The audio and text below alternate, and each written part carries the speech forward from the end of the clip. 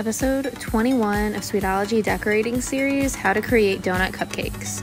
You'll begin by using a cupcake core to take out the middle of the cupcake.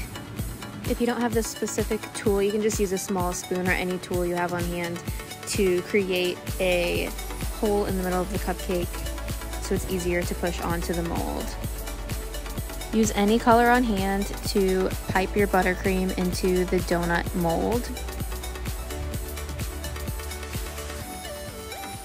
Take your cored cupcakes and place them with the hole down towards the buttercream.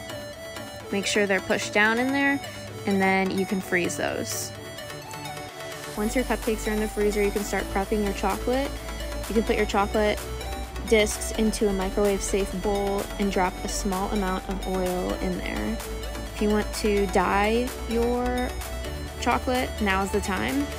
Add your chocolate to a piping bag so it's easy to pipe on top of those frozen cupcakes.